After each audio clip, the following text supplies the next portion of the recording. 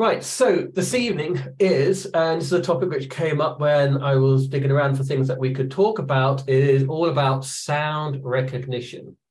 And can we do a bit of what I call machine intelligence, which is a branch of artificial intelligence. Many of you have probably heard about machine learning and deep learning. This is just another branch of that. Machine learning is just old school mathematics like calculus, algebra, statistics, probability. That's all machine learning really is, just a lot of it and done quickly. And machine intelligence is a variant of that, which is all the machine learning stuff plus anything else to get the job done. So by hook or by crook. So from a commercial perspective, where you're trying to sort of get a job done, whatever it may be, you might chuck something else that's got nothing to do with AI or machine learning, but hey, it gets a result. And that's very much the area of interest that I have. So let's have a look to start with. There's a few little bits just to wrap our heads around. Nothing too much. So up on your screen here is a typical sound wave that you might see. And what we want to try and do and have a look at before 8:30 is what can we do to try and recognize a particular sound pattern, and not just recognize it, do something useful with it. So just going to dig into this just for a second. So sound is just waves, whether it's, but light is just waves as well. Sound that you can hear me right now is in the audio range of, I think, 20 hertz up to 20 kilohertz. Ultrasonics that you hear a little bit about is 400 kilohertz, no, 40 kilohertz, I think, just a little bit higher above the human range. So just what I want to show you here is just to set the scene a little bit for, well, what is it we're trying to do when we look at sound? So on the right-hand side, D and E are just a couple of typical waves that you might get to see. And on the right are the waves that, if you were to stick them together, give you those waveforms D and E, whether we're just adding A and B or A and C. And C is the same as B, it's just out of phase. So that's a very simplified example of what is sound. It's made up of waves. What are the waves? Here they are. When we're talking about sort of sound, we've got many more of these frequencies all dropping in and out of phase with each other. So it's quite a moving playing field that we're going to try and make some sense of.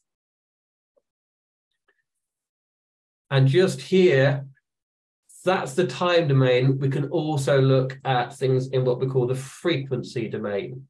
So here we've got, in this example, we've got two frequencies, 100 hertz and 200 hertz. Just our example. Excuse me, please. Yep. We can't see anything else. Oh no. See, this is why people need to stop me. Right, hang on a second, everybody. Right, we will backtrack. Right, it's up on my screen. You want to see, hang on a second, everybody. Everyone just listen to me bang on there, and I'm looking at a lovely screen here, and you're not. Is that any better? Yes or no? That's a lot better, thank you. There you go. You see, now you feel you're part of the story, don't you? Right. Yeah, sure. Let me just back up one slide. Luckily, everybody, it's a shame you didn't get to see these lovely pictures. Right, let me just back up a couple of slides.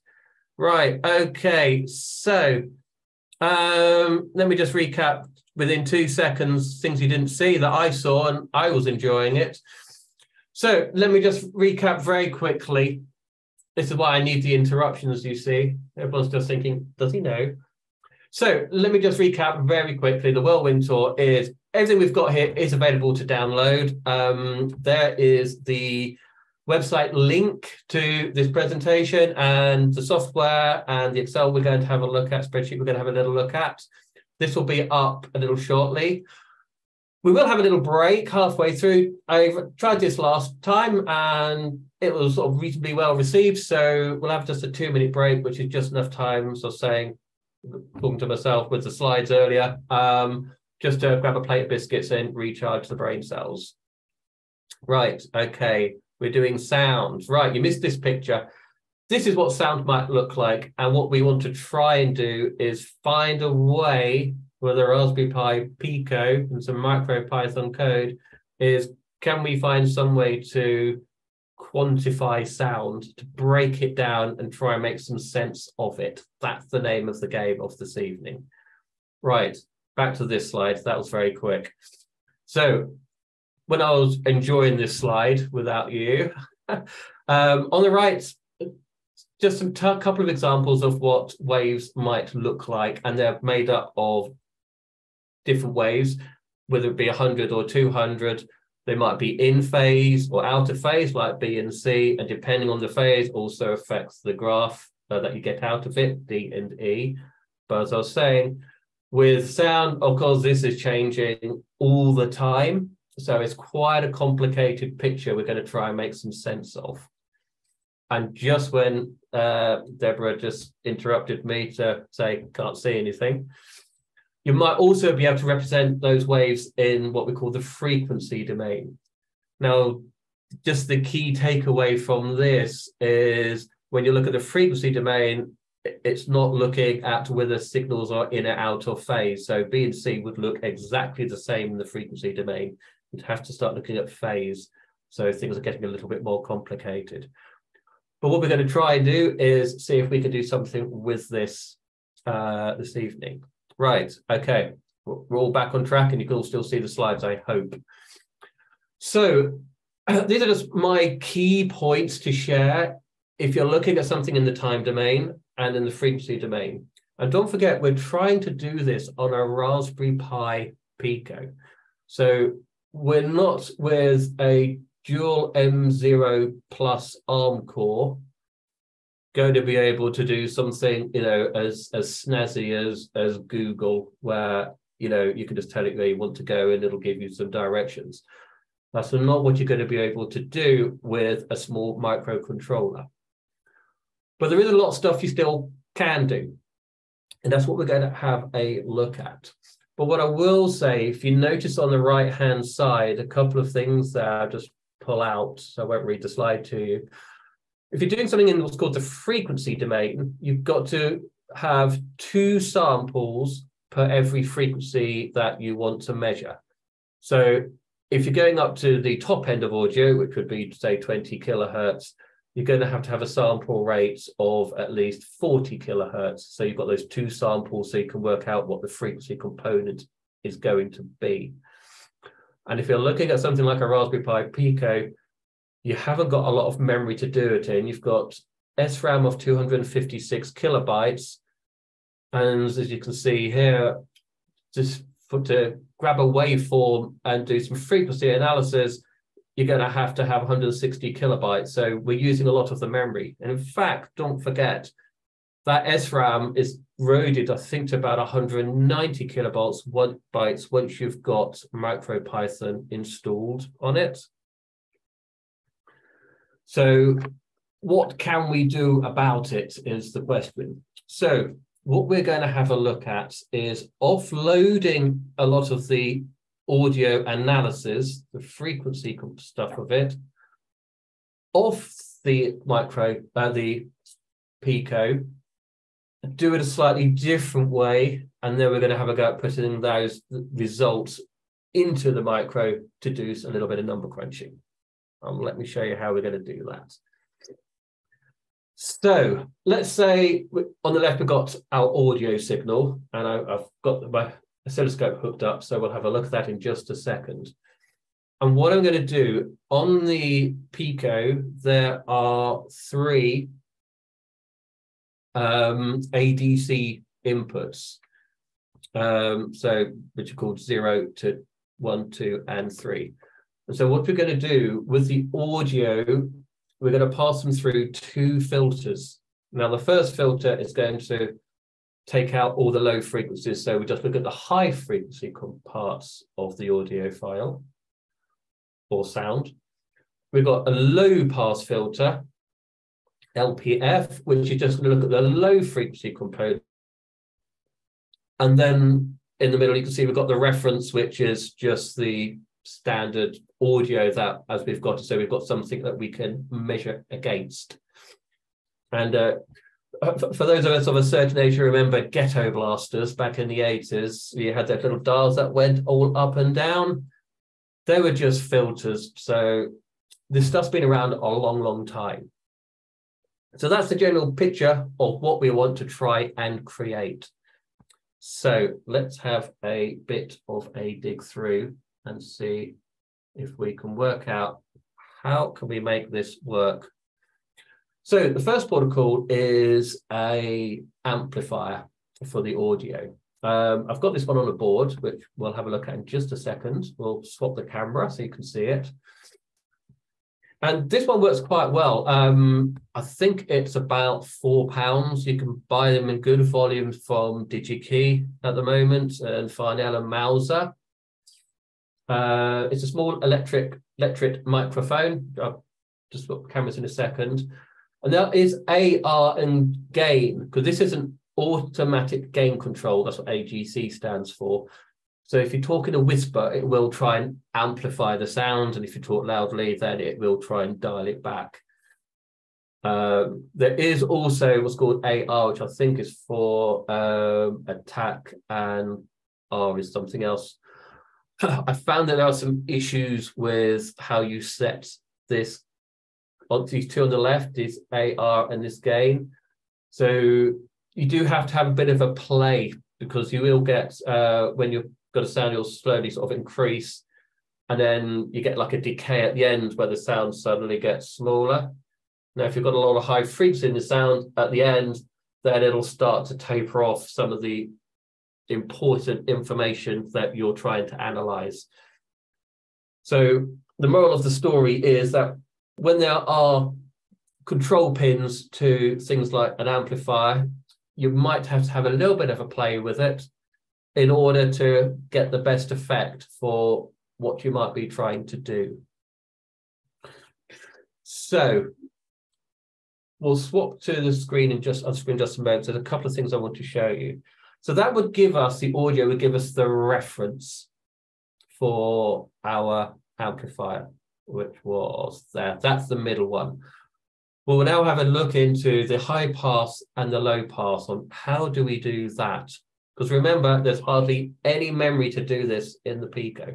So we're going to offload it from the Pico, do it externally, and just put that filtered result into the Pico. And this is how you can do it. So one of my favorite filters, when I was doing my degree way back when, was something called a Chebyshev filter. If you're looking at some books, there are so many different types of filters. There's a simple RC one, which you often see, resistor and a capacitor.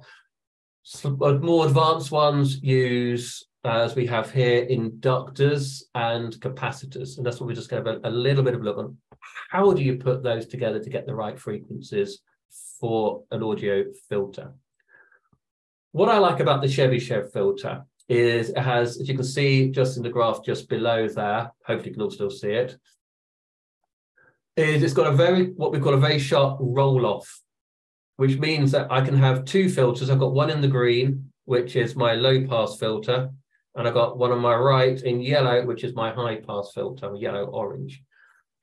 And in order to work out what these values might be, we actually just use what's called a lookup table. So someone's done the hard work for us. So none of this is guesswork. So, and I'll show you exactly how you can do that.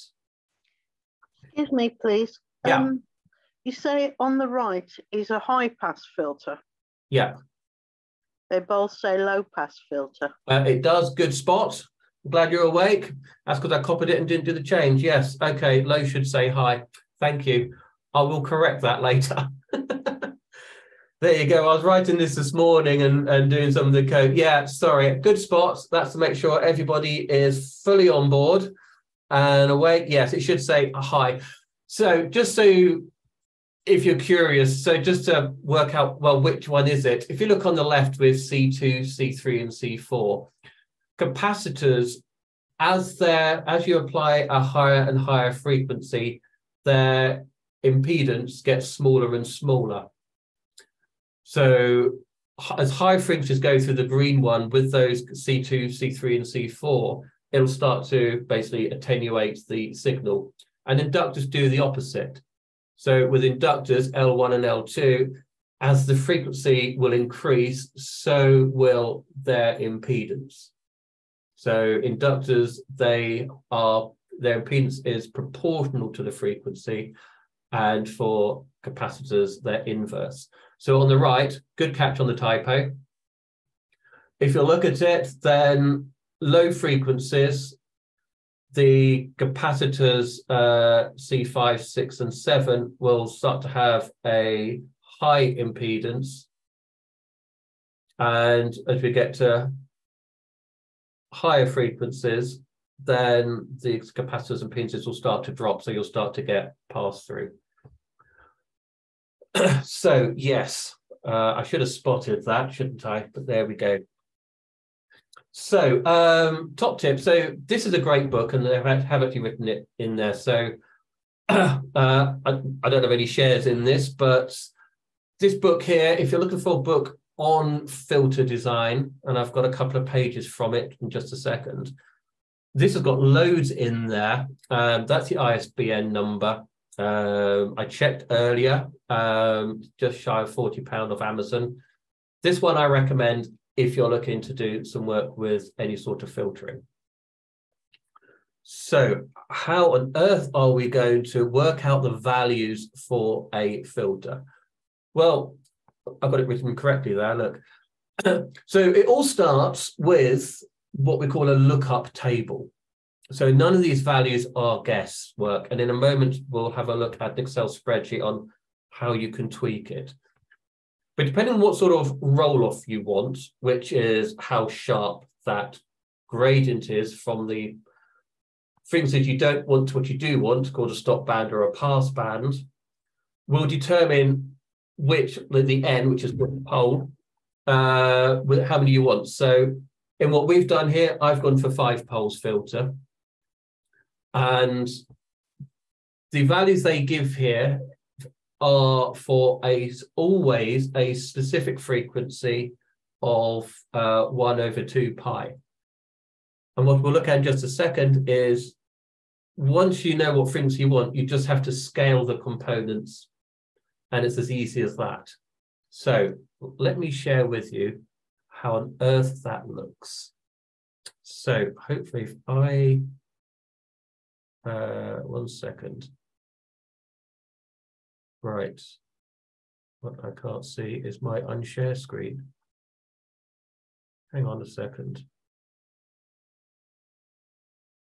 Oh, hang on, it's up here. Right.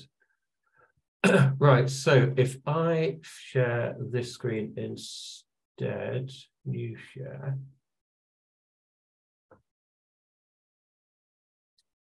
Right, is that sharing a spreadsheet for you all? Oh, hang on. No. No, it will. You've got the previous. Oh, yes, it's just come yeah, on now. Yeah. If you could go back to your previous slide. Yeah. Isn't on those 2 pages the same image? Yeah. Sorry, I put the wrong slide in there. Right. Okay. It was a long day. You'd expect a technical communicator to spot the deliberate errors, wouldn't you? Spot the deliberate errors. Yeah. Okay, you'll have to forgive me. Right. I tell you, don't worry. I won't go back to the slide because you'll all see it. Right, okay, let me show you here. So on these filters, if you remember the slide before, which I did have correct because I modeled the filters, we had the capacitors and the resistors all swapped around. So what I've done is I've copied in here in the first table what they say, and that's the frequency is 1/2 pi. It's always 2 pi radians. These things are never done in hertz, it's always radians. If you want to do it in hertz, you've got to do some scaling. Well, basically it's 1 divided by 2 pi is, in this case, 0.16 hertz. So I've copied the tables in here for the high pass and the low pass. I then just select what frequency I want, and then it will scale, and that's all it does. You just have to, it just automatically then just scale all the frequencies. So the way this works, hopefully if I just pick this one here, there you go. You can see this is equal to the value it was times the ratio of, say I want 800 hertz for my low pass filter, divided by 0.16. So it's just a scaling, dead easy. So they do the work for you. But of course, you end up with values that you can't really use very well. So you then need to scale the scaling. But in order to do the scaling without ending up changing the frequencies, the capacitors will scale up whilst the inductors will scale down. And so you just then need to play around with it until you find some values which you can buy. And in this case here, I've done it on the bottom row, and I've built this so I know at least I've got one thing right this evening. So this is it in red, so you can actually download this and have a play with it. But what you'll see is in red, if you fiddle the ones in red, you can then change the frequencies. So for example, that's saying 800, if I make that 1800, but I can, but of course my keyboard's not working, so I won't. Does that change? There we go. So there you go. So let's see, it changes all the numbers. So you can actually just have a bit of a play with that, and you'll see how you can design the audio filter for the frequencies. So what I've done here, I've created one filter that has all the low frequencies up to 800 hertz, and then my other one is anything above, it's roughly about 2100 hertz. And that's the filter I had, and that's what I've got on the board. Right, I hope everyone's still with me on that. Yeah, but hang on a second. You went up to 1800 and then you went back to 800. Yeah. Before you made any changes at all, the bottom right figure on that portion of the table, Ri over R, was 99, but now it's 222. Right. Yeah, it's probably the way my computer's working. It should. Oh, hang on a sec. It's weird because my keyboard and my laptop don't seem to be synced. There you go. So okay. you have to press return. I'll go back to sleep in this corner now. Okay. No, please challenge me all the way. I'm all for the queries. And are you sure? Yes, most of what I have here does get tested. And of course, I've done the same for the other filter as well. Now, of course, you could, if you wanted an even sharper roll-off, then you'd choose, a filter with even more inductors and even more capacitors. So it's all about money and how much real estate you've got on your board. And these are analog filters. Of course, you can do with op amps. It's a little bit more complicated. I thought I'd just try and keep it simple for us. Right, so that's about, you can download that. That's actually on the download. You're very welcome to grab that. And I will then hopefully swap back to a different screen. And I think if I scroll back to a page which does not seem to be there. Oh, there it is. Right, if I new share that one, I think the next slide. Crikey. Yeah, so the next slide will actually be Time for a break.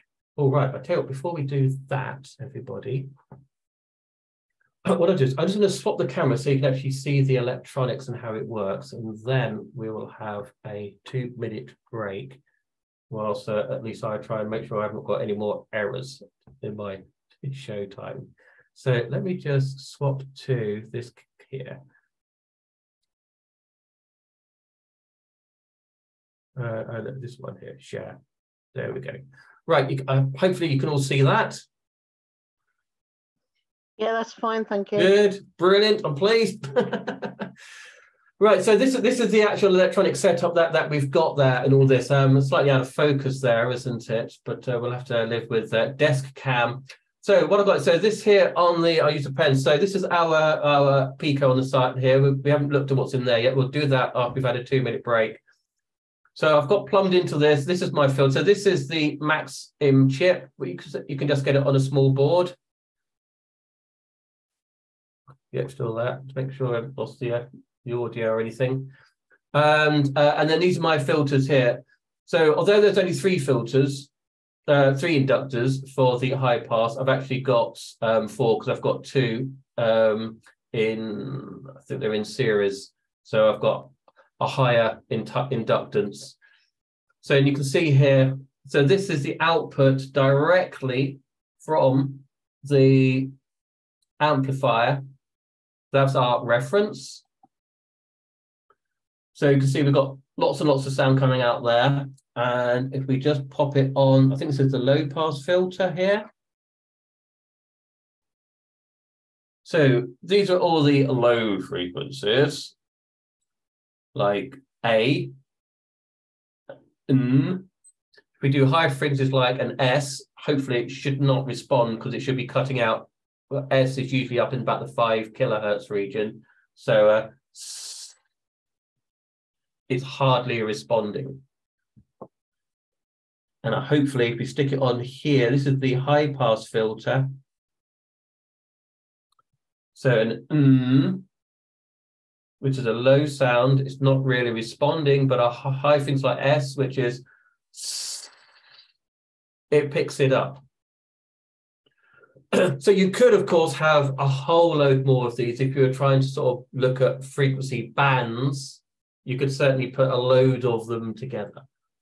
The stuff we're looking at, I've only just put 2 on, and of course, on a Raspberry Pi Pico, you've only got 3 pins to start, 3 ADC inputs you can play with. If you wanted to do more, then maybe you'd have to add either a analog multiplexer, which is just like a selector switch, or maybe a second Raspberry Pi Pico and have some audio going into that, and then try and connect the digital side of the 2 Picos together. So there's ways around all these things. So that's the whirlwind tour of the electronics. Let me just go back to here, which is that one, and say, right, 2-minute break, grab a plate of biscuits and a glass of water or a glass of milk. Up on the page is the web link there. So if you want to download any of this, you can. I will make those corrections that were spotted before anyone does, if you give me a half hour afterwards. And I will allow you to recharge for a moment.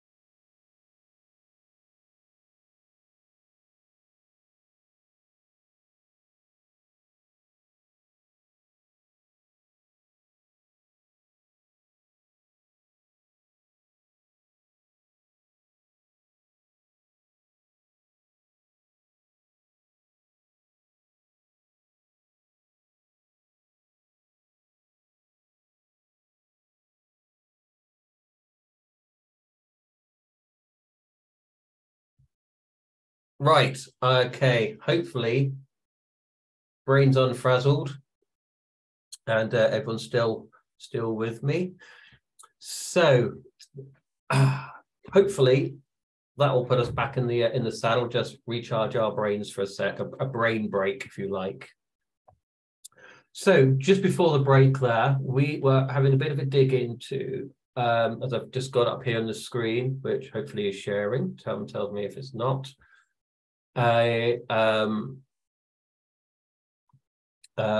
audio and frequency domain, but right at the beginning, the audio amplifier circuit, which is the 9815. It is available in good volume at the moment.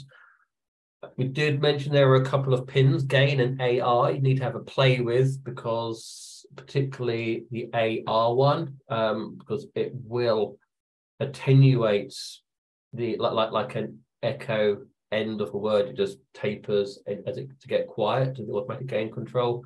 That does affect audio quality, I've discovered. And of course, we had a look at Chebyshev filters. The reason I always choose Chebyshev is because it's got a really nice sharp roll off, and it's very easy to design. So what we'll now dig into, hopefully, is the Pico side of it. So how does that work? It says that its mouse not playing. There we go. So this is the Pico on here. So this little table here. So I've grabbed a couple of lines of code here at the top for our filters. So you can see on the right-hand side, I might be able to if I grab a laser pointer, hopefully, there we go. You can see that hopefully on the screen.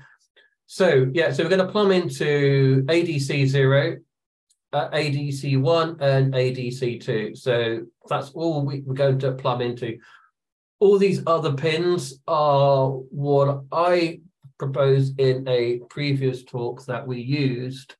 So you've got an I2C, an SPI, parallel buses, resets, diagnostics. So apart from the ADC pins, it's almost a free-for-all. You can do almost anything-ish with the other ones, but not quite, but ish. So what we're going to do is, I've got a MicroPython program which is running on this setup here. So I'm going to change screens for us. So if I was to share a new screen, which was funny, and share. Right, okay, that's saying something we don't want it to say. There we go. Right, so if anyone's wondering what is Thonny, Thonny is it's the Raspberry Pi recommended, well, the one they advocate at any rate, MicroPython IDE, Integrated Development Environment. It's completely free. You just skip back to, I think, maybe the first talk we did on this season 3. All the links are there for downloading and installing Thonny. If you've got Raspberry Pi, like the 3 or 4, or one of the only ones, you'll probably find Thonny's pre-installed. MicroPython is just a cut-down version of Python 3. And they've just taken things out like graphics have been taken out, you know, and audio been taken out, and camera stuff's been taken out, because it wouldn't fit and you don't use it in a micro controller. So if you can program in Python, you can definitely program MicroPython, absolutely. So what we'll do, we'll have a dig through this little program and I'll show you how I've done some of the machine intelligence stuff. So this is where I define the pins. So these are I had this on the previous slide here, so you can see, hopefully you can see, some say if it's not there. My high frequency pass filter, my reference, and my low pass filter. So I'm actually going to just pass the filtered audio signals into the micro and then do some number crunching. So let's have a little look through how do we do that. So the first thing which I'm going to do for this to work is I want to have a look at what's a background threshold level. So rather than just sitting there doing number crunching all the time, I want to find out to start with, well, at what point does the microcontroller need to be listening? So to do that, all I'm going to do is just set a threshold level by listening. And then I'm going to calculate, I was playing with this afternoon. What I found the easiest way to find the threshold levels was to use the RMS, which is root mean squared. Root mean squared is when you take the sum of the square of the measurements, and then you average it and then take the square root. So root mean squared, mean being average. And then my threshold is going to be slightly above what I measure the background to be. So I was just tinkering with this afternoon, and I got it down to about 2.5% above the ambient. And we'll see why I want to do that in just a moment when we run the program. It just stops numbers just running up the screen. It gives it just a little bit more control. But we want to find out where it is. So I say, machine intelligence, machine learning, it's just mathematics. That's all it is. And that's all we're doing here. It's just a little bit of maths, easy. Then it's going to start listening. And I'm going to take the RMS of the reference. That is anything unfiltered. I'm going to take the RMS of the high pass filter, just listening. And I'm going to do the same for the low pass filter. And we'll have a look at what numbers come out of it. And after that, then we can decide, well, what sort of learning do we want to try and do with this? And then what it will do at the end as well, as we'll see, is I've put some time traps in here. So if it goes quiet, say you stopped making sound waves, then the program will pause. But it's got to be quiet. I've made it quiet for 1 second. So this is what this quiet time. So it reads the Unix time. Unix time is measured, it's a seconds count since is it the 1st January 1970. So I've taken that as a reference of quiet time. And so if my quiet time is essentially greater than 1 second, then it'll assume that it's been a bit hush. So depending on what your application is, of course, you might want to have a little bit of a play with this. So fingers crossed, this will work. So when it runs, there we go. So I'm going to press the key and I'm going to go hush whilst it listens to the background noise. And then hopefully it'll then get a threshold level.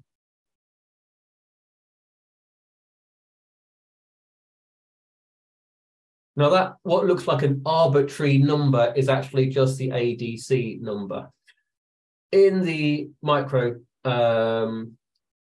controller, the Pico, it's a 16-bit number, so it'll go up to 65335. Was it 3553?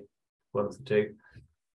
And so that number is just what it's reading coming in.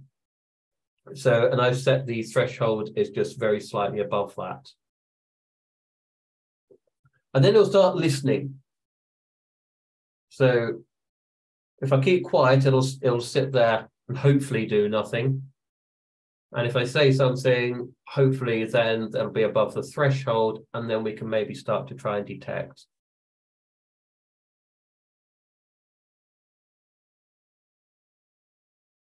So, right. So as I talk, it's just going straight into the Pico, and it's doing a little bit of number crunching. Now you can probably guess here already that there is probably no way you would be able to, I don't think you could do it in MicroPython to be able to do full-on frequency analysis. I haven't tried, if I'm honest, but some of the stuff I was looking at when I was trying to even get some of the really low frequency numbers, measurements in, as if I could just pick up what I see on the oscilloscope, there really was absolutely no hope. So remember, it's only an M0 plus. It's not a full-on microprocessor. So the fact you can do anything at all, I think, is quite remarkable. So LPF is the low pass filter values and HPF is the high pass filter values. And they're slightly different because of the way the filters are working. And of course, it's also affected by the audio amplifier. There are, if you look on a mobile phone, for example, there's plenty of apps for looking at audio signals. You know, if you're talking to it, it'll give you a frequency analysis.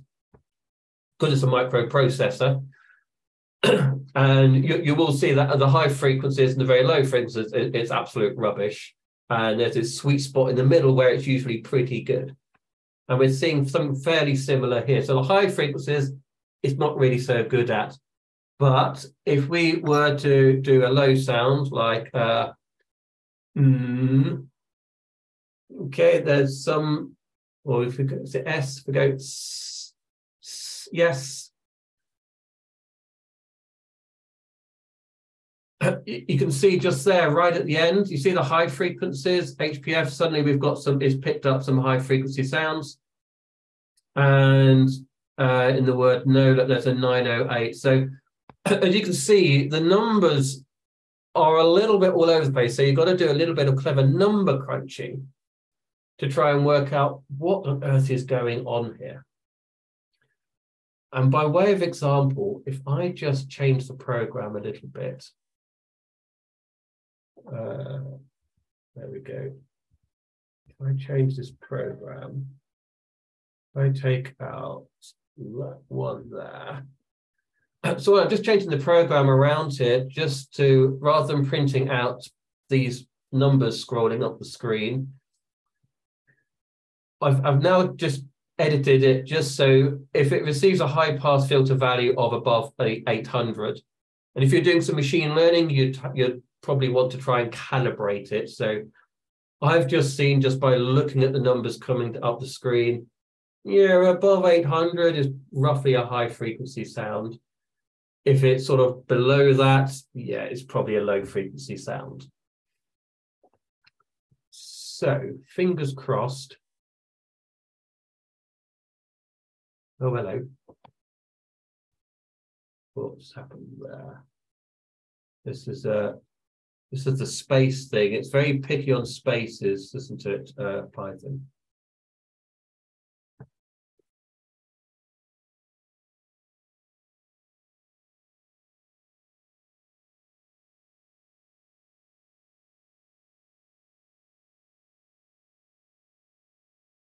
So a loo sound, say no, or low frequencies, low.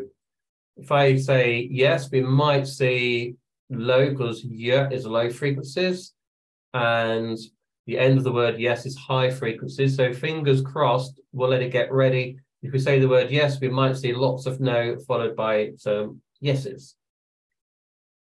Yes. That was lucky it worked.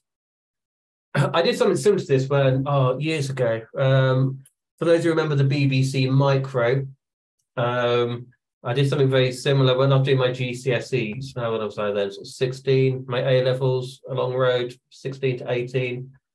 I did something similar to this sort of idea then, to drive a yes/no menu program.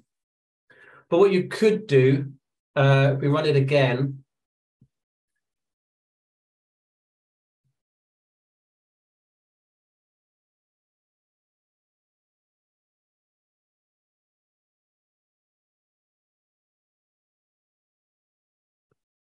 So what we could try and do, if you're doing some machine learning with this,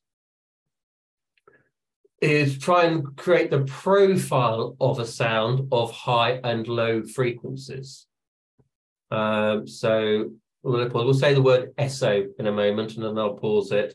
So Esso, the car company, a fuel company, low frequencies, then there's high frequencies, and then there's low frequencies. So hopefully we'll see sort of low, high, low. Esso. Almost. Esso. There we go. Low, high, low. So I think you can see it's not bomb-proof. You'd need to do a little bit more coding. I did a bit of work with trying to work out, remember that early picture of the length of the sound. So could you start to use the length of a sound as a scale factor? So if you drew out the word no or yes, you could then scale it to try and get some other parameters for what you're trying to see. So this program's already, you can download this program. I have put it down there for download. And I think that might bring me to the end of sounds on the Raspberry Pi Pico. So let me open the floor to any comments, questions, things they want to see again, bits of program that weren't quite clear. I'll open the floor. Hiya. Hello, Ruth. I made it eventually. Sorry. 65535 is the number. 655, yeah. There's a season 5s in there. Oh God, I should have written that number down. Yes. But of course, don't forget, if you took 3.3 and divided by that amazing number, you'd be thinking you'd be getting sort of, you know, millivolt resolution in your ADC. But of course, you don't really, because obviously those first few bits in an ADC are usually pretty noisy and meaningless. Yeah. I mean, it depends massively on the hardware, and by that I don't just mean the digital hardware, I mean the analog hardware. Oh, totally. Yeah, I mean, what I've got here is a lash up, if you like. But I'd say that on that note, when I got the invite to from Bletchley to fix the Atari arcade machine a few months ago, the way they designed or split the analog from the digital, and this was 1989 stuff. Everything about it was just so well thought out. You know, they had the power supply in the middle, and then they had the analog, and then they had the digital, and that they didn't try and mix them or anything like that. There's so much thought that had gone into the layout. So yeah, layout is everything when you're talking analog signals. I'm not quite sure why, but any sort of circuit that's sort of, shall we say, mostly digital these days, the analog side seems to have been designed at a very basic level, you know, with respect to noise and interference and ground loops and all of those fun things. Yeah. Hope you've got me back now. Yeah. Thanks for spotting out my two errors earlier. I enjoyed that. Sorry. So that there, right? That's paying attention. Yeah, cool.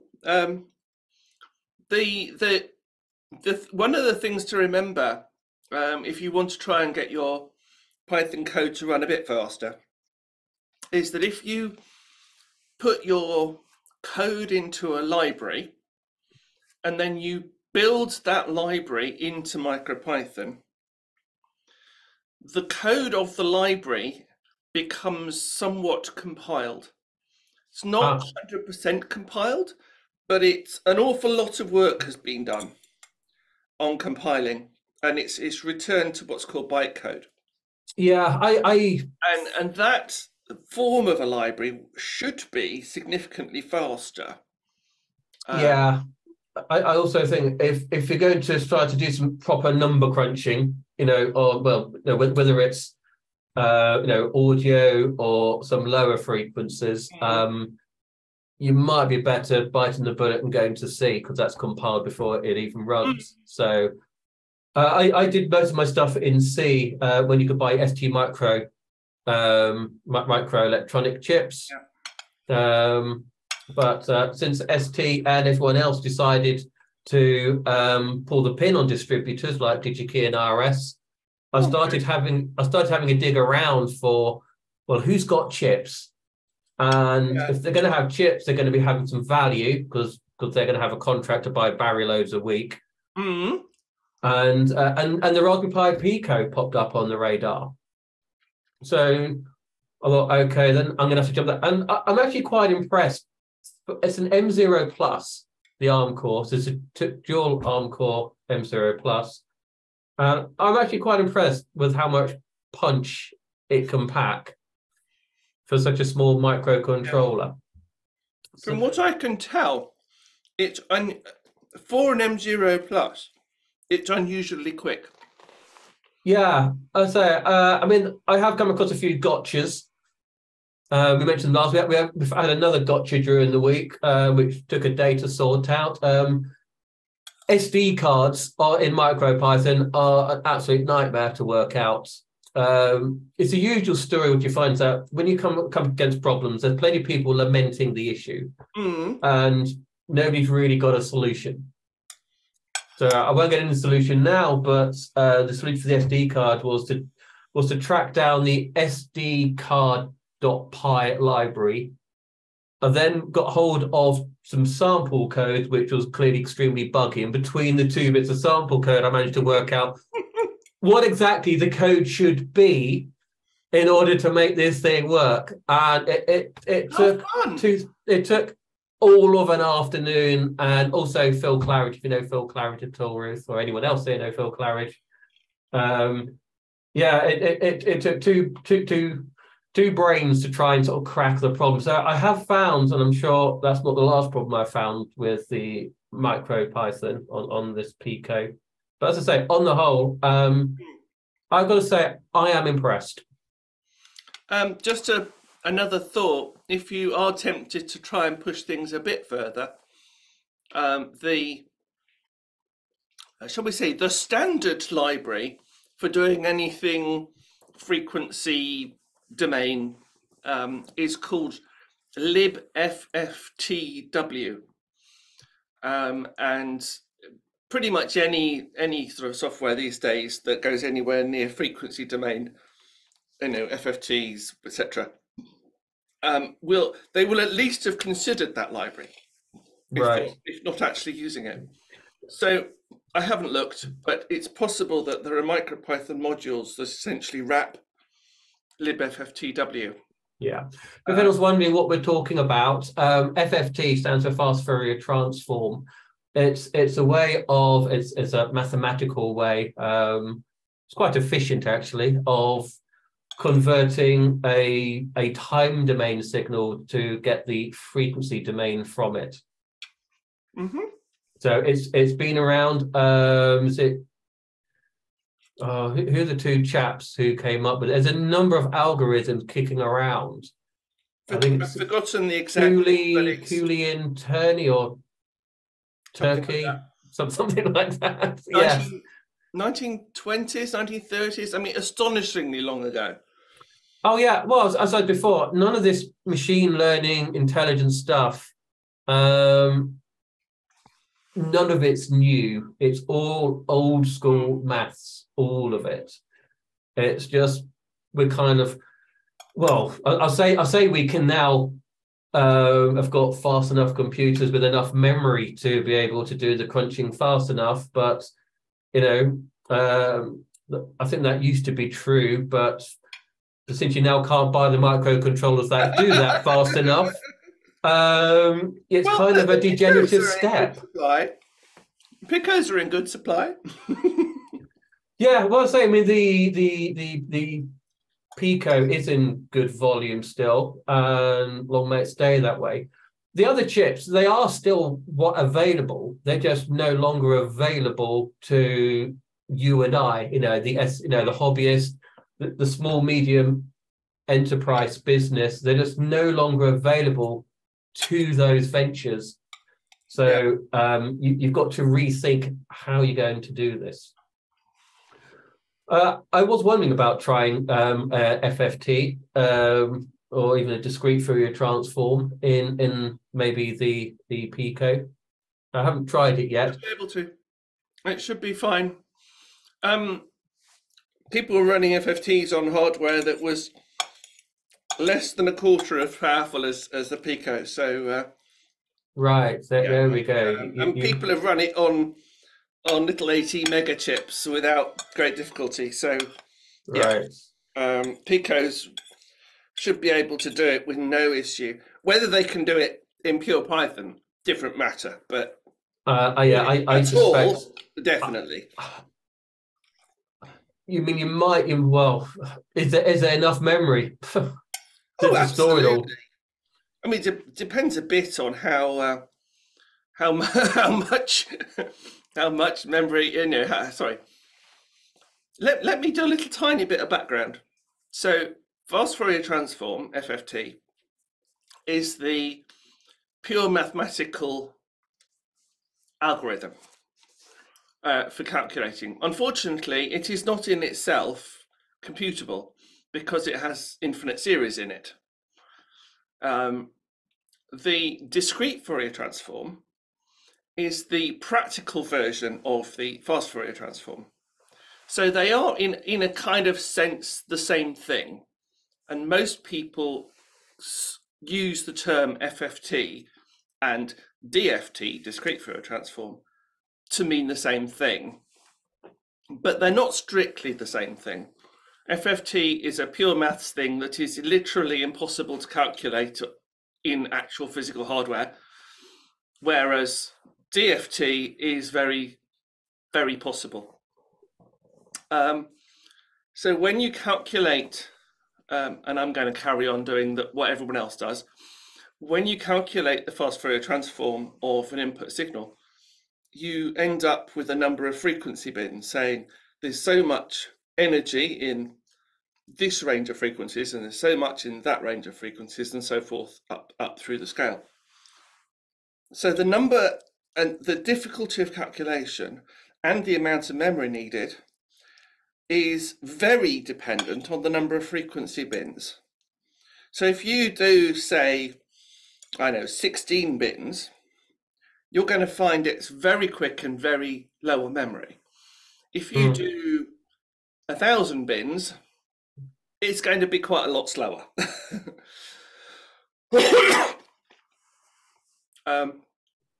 Now, there are libraries around where people have gone to extraordinary length to try and improve the speed of these things. So libFFT is no doubt one of them, but it's not the only one, where people have looked for all of the possible little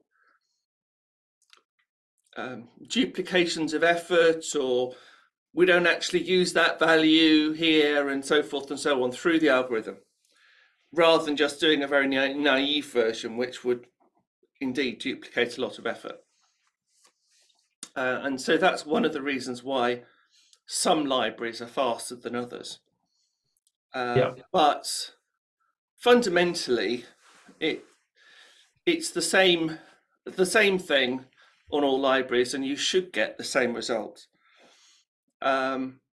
Your best bet on a Pi is going to be to do it as an integer calculation, which is perfectly possible. However, boring old bog standard libraries will want you to do it as a floating point one. I say use integer on a Pi because there is no floating point hardware on a Pi.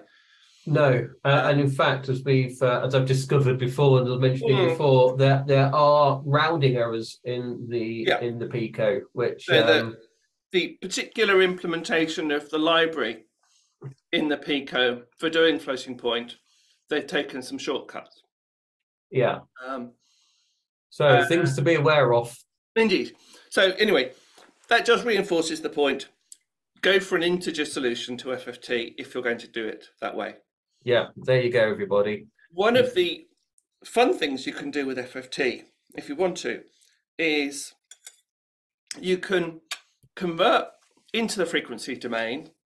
You can then modify your frequency bins, and then you convert back again.